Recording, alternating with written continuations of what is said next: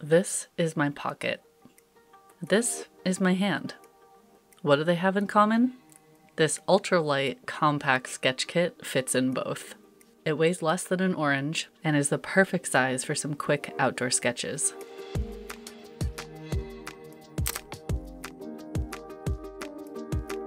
Let's take a look at what I've included. Over the last 2 years, I've totally fallen in love with these Stillman and Burns sketchbooks. This is the beta series, but I also have all the other versions in this size, which is the 3.5 by 5 inch size. I usually keep my paper towels tucked into one of the pages so I know I don't forget them. I really like the soft covers because they weigh less, and sometimes I fold them back on themselves when I'm sketching. This one is a cold press version and they come in all different kinds. I really like the bright white paper though because it helps the colors stay more vibrant. My utensils vary from session to session, but I pretty much always have a waterproof pen.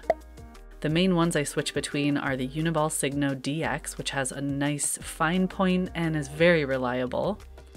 Sometimes I'm in the mood for a fine liner, either 0.5 or larger, so that I can get nice, thick, bold lines. But my favorite is the Sailor Feud fountain pen, which has a 55-degree bent angle nib. This is really fun to sketch with. You can get super fine lines or really thick, luscious lines. I also love how much line variety you can get with a fountain pen versus other pens. And this is my favorite ink because it pretty much dries instantly and it's totally waterproof. I also usually carry a mechanical pencil, so I don't need a sharpener. And I use blue lead because it's just my favorite. I have a small collection of travel brushes and my current favorites are the Escoda Ultimo. I was also gifted some Rosemary & Co travel brushes, so my current favorite combination is the Escoda No. 10 and the Rosemary & Co Rigger. This combo is especially good for little details. But once in a while I want to travel ultralight and I only take one brush, and in that case I choose a water brush.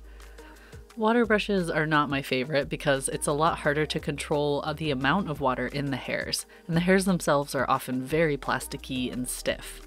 But over the years I've tried a bunch of different kinds, and my two favorites are the Caran d'Ache, which are kind of a syringe style, and you press a little button to let the water flow through. I think these are the best for water control, but I also really like the Pentel water brushes because they have a high flow, so if I want to paint really loose and wet washes, I'll use the Pentel. Plus the Pentel are slightly more compact. And now for the palettes. Okay, so you all know I love the portable painters. This is the micro version and it's pretty easy to set up. It has a self-contained water dish and a couple mixing trays. One is built into the lid and you just flip open the other one.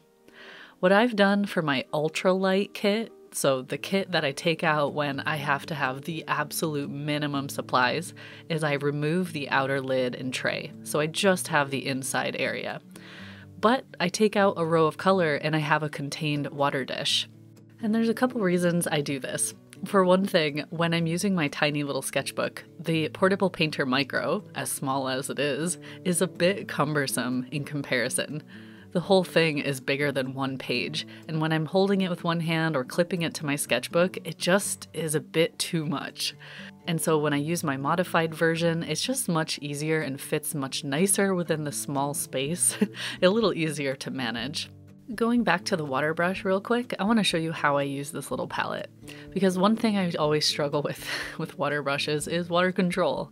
With the Caran d'Ache, as I said, you just press a little button and that allows the water to flow through. This allows you to let the hairs more or less dry out if you need them to, which is good for dry brush textures. But otherwise, you just squeeze a little bit, touch it into the pigment, and then after I use a color, I usually rinse it out in the water dish so that I avoid cross-contaminating the colors.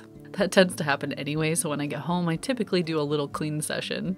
But overall, I definitely prefer the travel brushes because they just feel much more natural to me when I'm painting.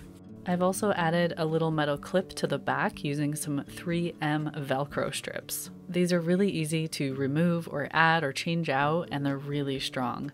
And this does two things. It allows me to hook it onto my finger while I'm painting so I have a really stable palette, or I can clip it onto the sketchbook itself and it's hands-free. The longer my hikes become, the more I realize the consequences of carrying heavy equipment. Plus, a lot of times I don't allow myself a lot of time to paint. I have to capture something in 10 or 15 minutes before I move on and continue my mileage. So a setup like this is really conducive to quick sketches.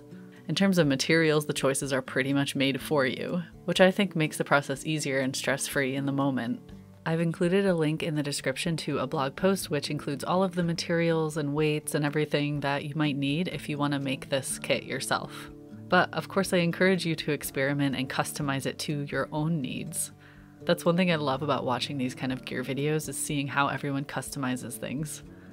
Alright, we're keeping this one short today. If you'd like to see a video of me actually using this kit out on location, let me know in the comments, or if you have any ideas or want to share what your kit is like, let me know. Thanks for watching, everyone. Take care.